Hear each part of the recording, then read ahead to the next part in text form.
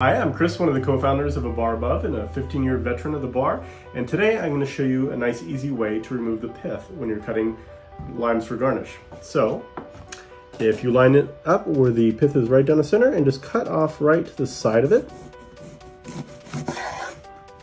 Turn around and do the same thing on the other side. All the pith is here. And what you're left with is some nice pith-free limes that you can add to your garnish tray. Follow this account for more mixology content and have a good day. Cheers.